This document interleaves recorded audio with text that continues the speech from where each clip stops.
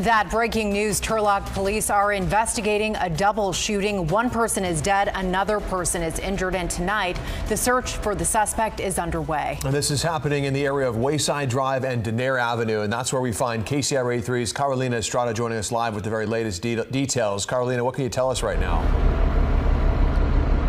Yeah, so just minutes ago, we learned more details about the victims of this shooting. We know that one man was shot and killed and another one was injured. The man that died here on scene was 19-year-old. So let me move to the side and give you a live look at the scene right here. You can see there's a large police presence. Turlock police officers are out here investigating the scene. Right behind that fire truck you see there, there's evidence markers on the ground, and they're photographing the scene. What we know so far is that the first calls came in at around 7:58 p.m. This is on Wayside Drive and Olive Avenue. Multiple shots were fired. One person was shot and killed. Another one injured with non-life-threatening injuries was sent to the hospital, and they still don't have more details on his conditions.